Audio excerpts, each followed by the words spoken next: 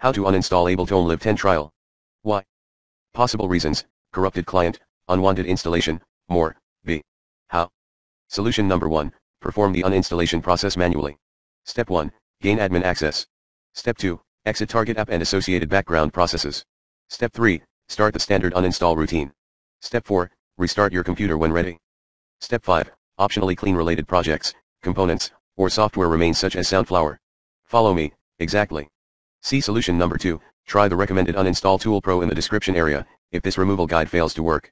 Tip, please PM me if you need further assistance.